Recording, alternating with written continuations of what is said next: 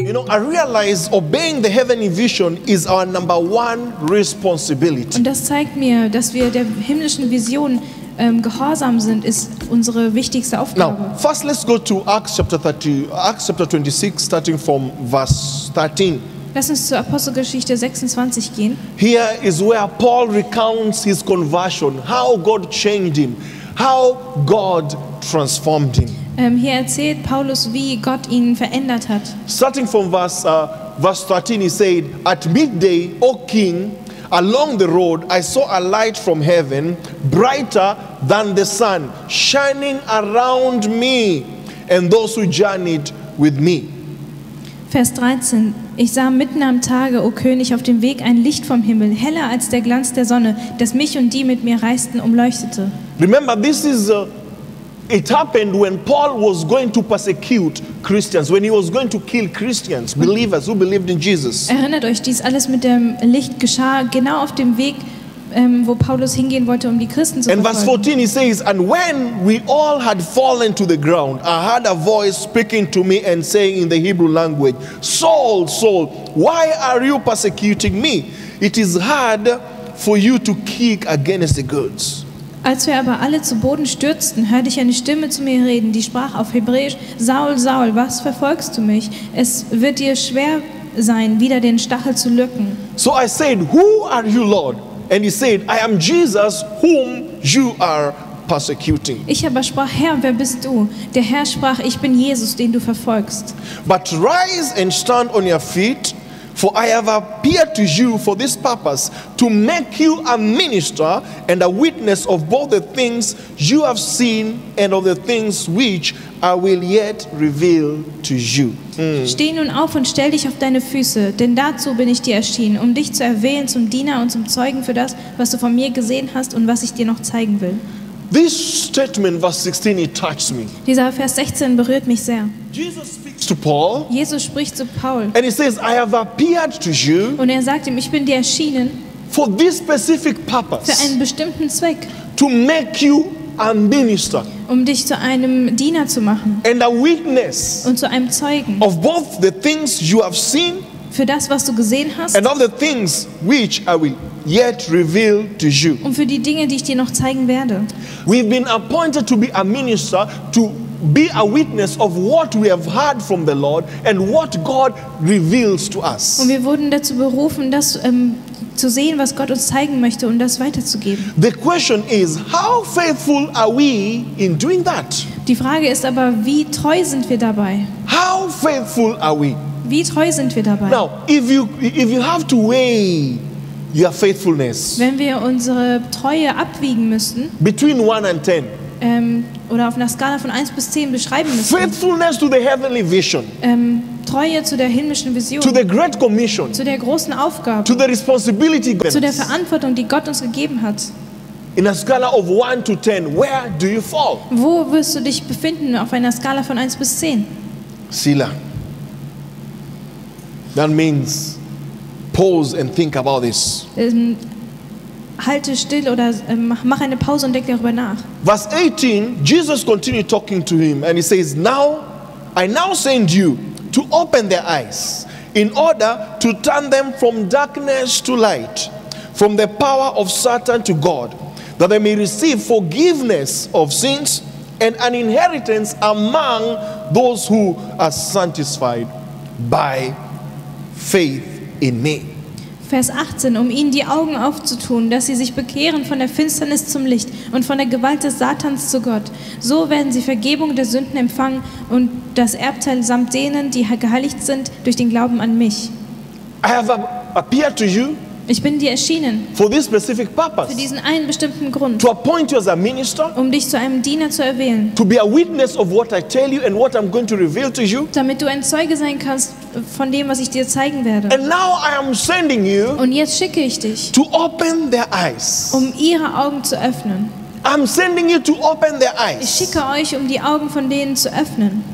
The same thing God is doing. He's sending us to go open the eyes of people. Dasselbe tut Gott mit uns. Er schickt uns, um die Augen zu öffnen. And he says, in order to turn them from darkness to light. Damit sie von der Finsternis ins Licht kommen können. We've been given the responsibility to turn people from darkness to light. Uns wurde die Verantwortung gegeben, die Menschen aus der Finsternis in das Licht zu bringen. And that is by sharing the word of God. Und das geht dadurch, dass wir Gottes Wort teilen. The Bible says God's word brings light. Und Gottes Wort sagt auch, sein Wort bringt Licht. We are living in a world where people live in darkness. Wir leben in einer Welt, wo die Menschen in dieser Dunkelheit sitzen. And somebody will not see the light unless or until you do your responsibility. Und jemand wird nicht dieses Licht erkennen, bis du endlich aufstehst und das Licht bringst. So I now send you to open their eyes. Also er schickt uns, um ihre Augen zu öffnen. In order to turn them from darkness to light. Dass sie sich bekehren von der Finsternis zum Licht. And from the power of Satan to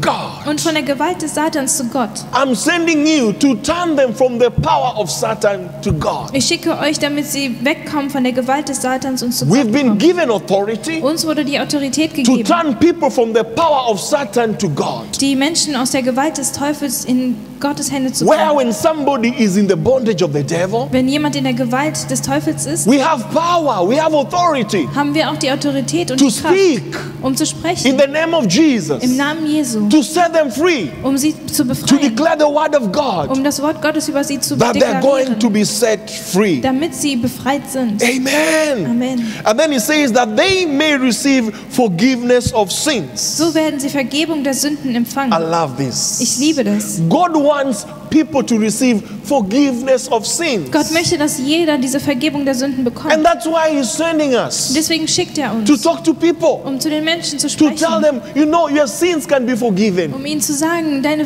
Sünden können vergeben It doesn't werden. matter what you've done. Egal, was du getan hast. It doesn't matter what you're doing now. Egal, was du gerade auch noch Your tust. sins can be forgiven. Deine Sünden können dir vergeben You werden. don't have to walk around with the burden of sin. Du musst nicht mit dieser Last der Sünde You can herumlaufen. just go to God and kneel and give it to God. Du kannst And dich He einfach will auf lift die- it up to you. Auf die Knie stellen und sie Gott übergeben. Forgiveness is there.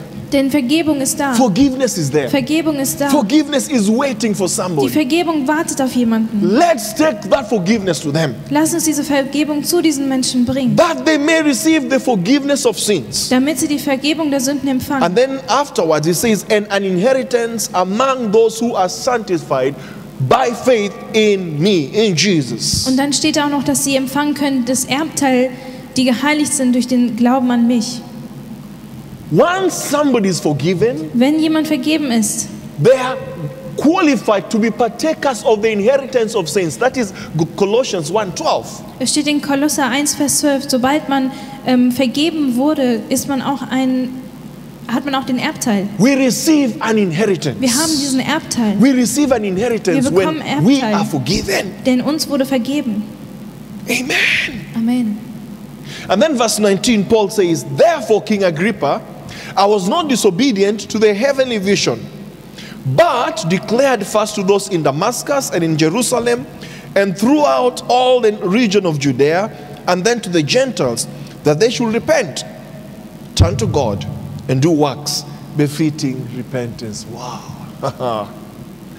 Verse 19 and 20. Daher, König Agrippa, war ich der himmlischen Erscheinung nicht ungehorsam, sondern verkündigte zuerst denen in Damaskus und in Jerusalem und im ganzen jüdischen Land und dann auch noch den Heiden. Sie sollten Buße tun und sich zu Gott bekehren und rechtschaffene Werke der Buße tun. When I read this, Wenn ich das lese, I continue to rededicate myself to the Lord. gebe ich mich immer wieder Gott hin. To rededicate myself to the work of the Lord. Ich gebe mich dem Werk Gottes hin. And I make a decision. Und ich entscheide mich immer wieder, I will not be disobedient dass ich nicht ungehorsam sein werde to the heavenly vision, zu dieser himmlischen Erscheinung, but I'll be faithful as a minister of God. sondern ich werde als Diener Gottes auch treu sein.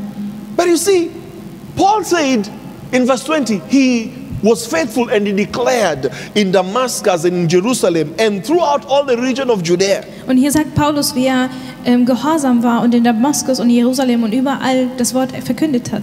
And he spoke to the Gentiles Und er sprach sogar zu den Heiden, that they should repent, dass sie Buße tun sollen turn to God, und sich zu Gott bekehren sollen and do works und befitting repentance. und rechtschaffene Werke der Buße tun sollten.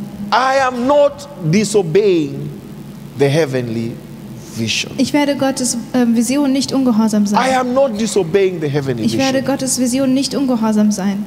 I'm obeying the heavenly vision Ich gehorche Gottes Vision, at whatever cost. was auch immer es kosten mag. At whatever cost. Was auch immer die Kosten sein mögen. That's why we exist as a church. Und deswegen sind wir da als Gemeinde. That's why we prayed and believed God for this property. Und deswegen haben wir gebetet, dass wir dieses Gebäude bekommen. We did not just pray and believe God for a big property just to have a tag in a name that we have a big property. Und wir haben nicht für dieses Gebäude gebetet, damit wir auf unserem Namen dieses Ziel erreicht haben. We have a vision. Wir haben eine Vision. We have a revelation. Wir haben eine Offenbarung. And it's a divine revelation. Und es ist eine göttliche Offenbarung. It's a divine Es revelation. ist eine göttliche Offenbarung. Just like the way Paul said, So wie Paulus sagte, to speak the word of God das Wort Gottes zu sprechen. to every man. Und zwar zu jedem Menschen. We are an international Und church, wir sind eine internationale Gemeinde. reaching every nation, Dass wir alle Nationen erreichen. transforming every generation. Und jede Generation We verändern. exist to reach every age group. Und wir sind da, um jede Altersgruppe zu erreichen. And that's why we have different activities during the week. Und deswegen haben wir verschiedene Aktivitäten in der Woche. Amen. Amen. And my prayer is that all of us are going to be involved. Und ich bete, dass jeder von uns involviert ist. We are here 1 year, Wir sind hier ein Jahr. and still there's a lot to be done in this place. Und es muss noch so viel getan werden an diesem Ort. For the last 1 year, we've had like two meetings where different churches came and prayed here. Und in dem letzten Jahr hatten wir ungefähr 2 Treffen, wo verschiedene Gemeinden hierher gekommen sind, um zu beten. This week, I had a pastors' meeting where different pastors and church leaders from 21 churches came, and we had a meeting here. Und diese Woche hatten wir auch ein Pastorentreffen hier mit über 21 Pastoren von den Gemeinden. And people are really excited with the property that God has given us for His work. Und die Menschen sind so erstaunt und freuen sich über dieses Gebäude, das Gott uns gegeben hat.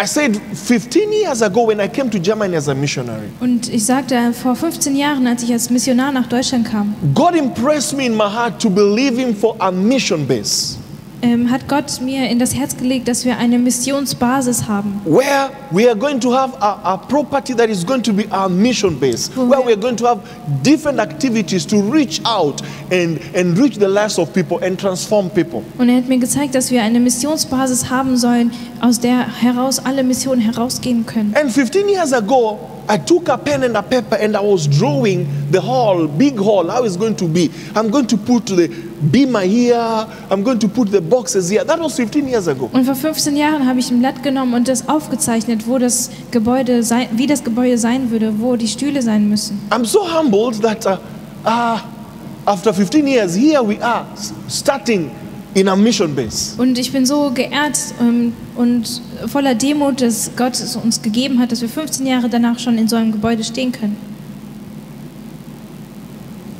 We are just starting here. Und wir sind gerade am Anfang. But to be effective really in reaching out to and ministering to people. Aber um wirklich effektiv zu sein und wirklich Menschen erreichen zu können. Now, we are yet to pay this place. Wir sind noch dabei, diesen Ort zu bezahlen. It's cost 200,000. 200.000. And this week, on Monday, I had a meeting with the architect. Und diese Woche hatte ich auch ein Treffen mit dem Architekten. And we are working on a way to make this place comfortable and for everybody who comes. Und wir arbeiten daran, diesen Ort so gemütlich wie möglich zu machen für jeden, der kommt. At the moment, it's been challenging. Und zurzeit ist es herausfordernd It's been cold. und es ist kalt. We are getting a new Heizung. We're getting a new heater. Wir bekommen eine neue Heizung. And the roof is going to be sealed and made very nice. Und auch das Dach muss noch festgemacht werden oder erneuert werden. We're going to cover, because that's part of maintaining the heat. Und damit es besser isoliert ist und die Wärme behalten werden kann. We're going to have the mother's room, prayer room, and a bookstore at the back. Und wir werden hinten unsere Kinder- oder Mütterräume haben und die Bücherräume. At the back, we are going to have rooms for children's ministry, children's Sunday service and children activities during the week. Und hinten können wir unsere Sonntagsschulräume aufbauen, auch während der Woche. At the same time, we are going to have a seminar room here, which is also going to be a Bible school room. Und dann haben wir auch noch einen Seminarraum in Planung, das wir auch benutzen können für Gebet. We've already been talking and agreed with the Bible school to use their curriculum. So we are going to have Bible school here. Und wir haben auch schon die Genehmigung von einer Bibelschule, dass wir ihr Curriculum nehmen können und hier eine Bibelstunde bauen können. We are going to have a video studio and radio studio. Und auch eine TV-Station. All this is going to be able to reach out and transform the lives of many people. Und das alles, um die Menschen zu erreichen und ihre Leben zu verändern. So the renovation cost will cost around 150,000. Also die Renovierung kostet ungefähr 150.000. Amen. Amen. God has put in my heart to believe Him that this year Und Gott hat in mein Herz gelegt, dass wir dieses Jahr, we are going to do it. dass wir es schaffen werden. There is a bank that is willing to help us to finance this. Es gibt eine Bank, die bereit ist, uns zu helfen. So in the next, God willing, 2 months, Also mit Gottes Willen in den nächsten 2 Monaten we are going to start renovating this place and making this place. It's going to look nice. werden wir anfangen, diesen Ort noch schöner zu machen. So we ask that you continue praying together with us. Und deswegen bitten wir euch weiter, mit uns gemeinsam zu beten. But at the same time, I was impressed that you just pray with me. I'm going to kick again, talking to other churches and other Christians. Und ich bitte euch auch weiter für mich zu beten, wenn ich mit anderen Gemeinden und Christen rede. Because when you started this project, God impressed me from the book of Joshua chapter 1 that I talked to other Christians and other churches, the way Joshua talked to the tribes of Gadite to ask for help. Und so wie Gott es in mein Herz am Anfang gelegt hat, dass, wie es in Josua steht, dass wir andere um Hilfe bitten können. So I'm calling the vision Vision 1000. Und deswegen nenne ich diese Vision 1000. And starting this week, I'm going out talking to other Christians in churches. We need 350 people or 350 churches to support us with €1,000 for this project. Wir brauchen 350 Leute oder Gemeinden, die uns jeweils mit 1.000 € unterstützen. So we ask you that you just pray together with me as I go forward, so that we can make this place beautiful and we pay it debt free. Und lasst uns dafür beten, dass wir diesen Ort noch schöner machen können dadurch und schuldenfrei bezahlen. Amen. Amen. Why? Wieso? As I say, this is a possibility of reaching and enriching the lives of people, changing the life of children, youth, young people and old people. Wieso? Weil wir dadurch die Möglichkeit haben werden, mehr Menschen zu erreichen und Kinder und Jugendliche und ältere Menschen. We have a divine Und guidance. wir haben eine göttliche Führung. We have a heavenly vision, Wir haben eine himmlische Vision, a heavenly revelation. eine himmlische Offenbarung. And that is the Great Commission Und das ist der große Auftrag. that we need to obey. Und dem sollten wir gehorchen. We are not supposed to disobey it. Wir sollten nicht ungehorsam sein. Amen. Amen. So I encourage you, Also ich ermutige euch, just like Paul said, so wie Paulus gesagt hat, I was not disobedient to the heavenly vision. ich war der himmlischen Vision nicht ungehorsam. That you can also say, I am not disobedient to the heavenly Und vision. dass auch du sagen kannst, ich war nicht ungehorsam. Amen. Amen.